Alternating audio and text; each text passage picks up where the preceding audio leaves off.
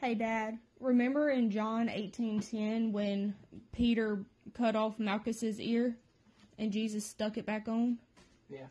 Why would Jesus put his ear back on? At that time, when Peter assaulted Malchus, the servant of the high priest, that was a capital crime. Peter could have been executed. When Jesus restored the ear, he took away all evidence that Peter had ever transgressed. So if he would have went before the council and accused Peter of a crime, there was absolutely no evidence that Peter had ever transgressed or committed a crime. And that's representative of what Jesus has done for us. When we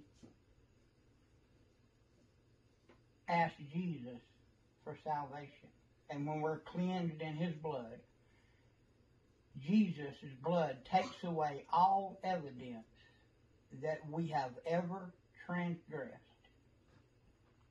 And it doesn't matter who accuses or what they say they have. When we stand before a holy judge, a holy God, and he looks at us after we've been washed in the blood of Jesus, Jesus has taken away all evidence that we have ever transgressed. And there's no evidence whatsoever in our past. So when he sees us spotless, without blemish, because of his Son, Jesus Christ, and the blood that he shed. And that's what it's representing to us in that verse, is Jesus has restored it all if we depend on him and trust in him.